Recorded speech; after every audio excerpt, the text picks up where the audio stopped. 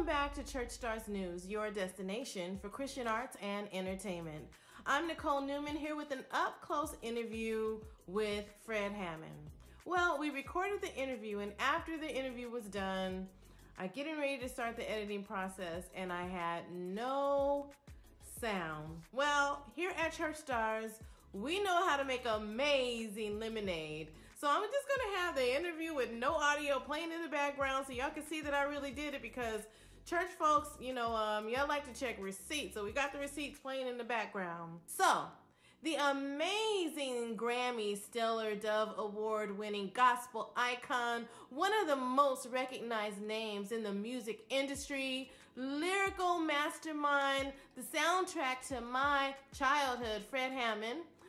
I sat down to talk to him about his upcoming stage play series called Surviving Williams, which is coming out tomorrow, that you can go to his Instagram and buy tickets to. Well, before we get into it, let's take a look at a clip. Sam Williams, and this is my lovely wife, Deborah Williams.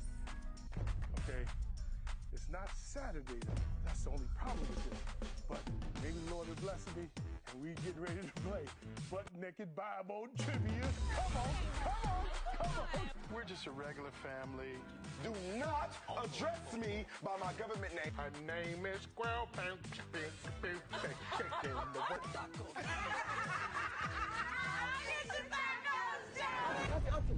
Unc laid out in the kitchen corner. What's going on? What? We gotta go in. We gotta check on him.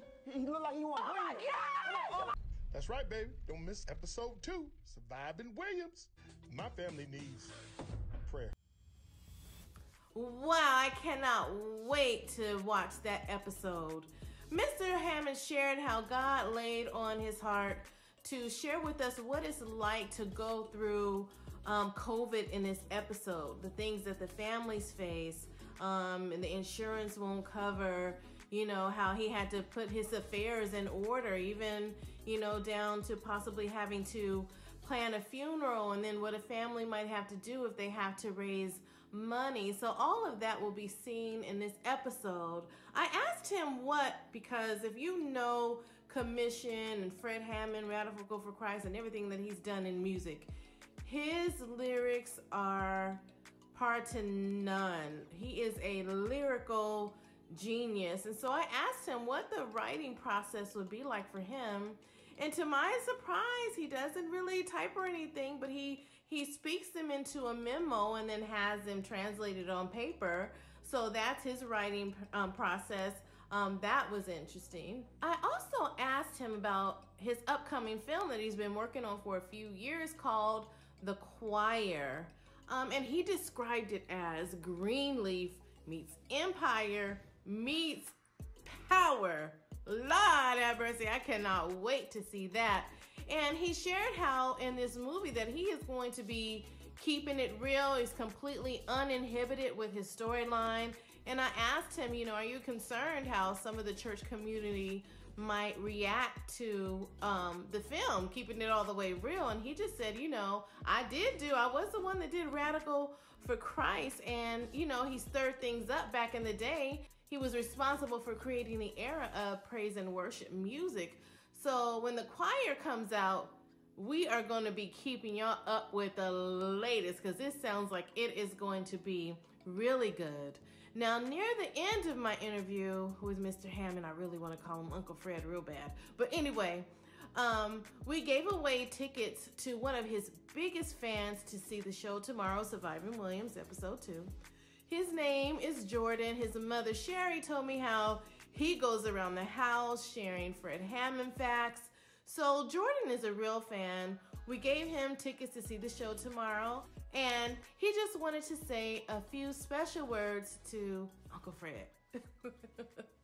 Here we go.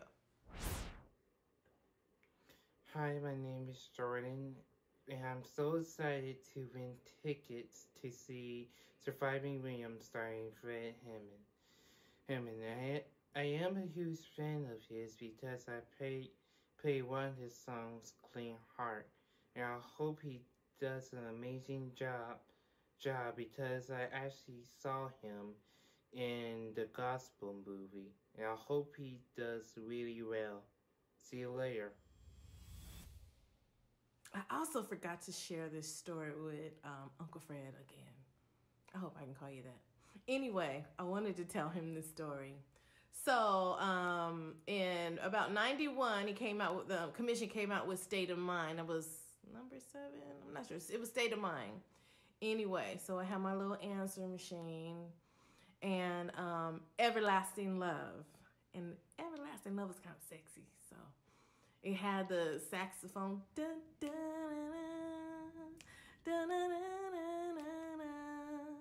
dun, dun. So on my answer machine, I would say, hello, this is Nicole. I'm not here at the moment, but if you leave me a message, I'll call you back. So I just wanted to share that funny story with him. You know, I had commission on my answer machine, and I thought I was being kind of cute. Well, folks, that's it. I was completely devastated after I did the interview, and it had no sound, because for me, growing up a church kid, you know, my household, we were really strict. We couldn't listen to secular music. So I was sneaking and listening to it at school.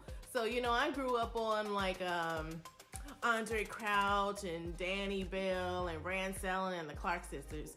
But when my parents brought home a commissioned record, I finally had something that was kind of like the R&B I had been sneaking and listening to, and something that I could bump.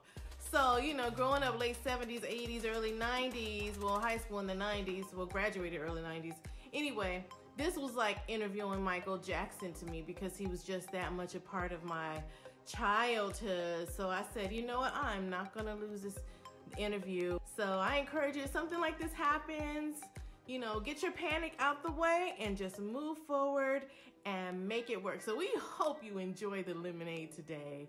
Keep it locked right here on Church Stars, your destination for Christian arts and entertainment.